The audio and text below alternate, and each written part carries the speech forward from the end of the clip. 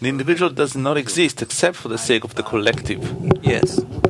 The advancement of the collectives is necessary so that as many individuals as possible will be revealed that would be able to lead the many, the collective.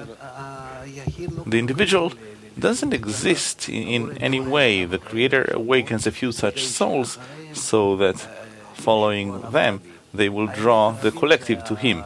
In truth, the collective is what it's all about. The topic, the carrier, it's the many, the collective, those individuals, from Rabbi Shimon to Moses to us, it doesn't matter whom, they're just servants. So, Rav, what you explained now is the individuals that reveal the collective, they are being treated? They are under treatment and everything exists for them. The Creator wants them, not you. You see.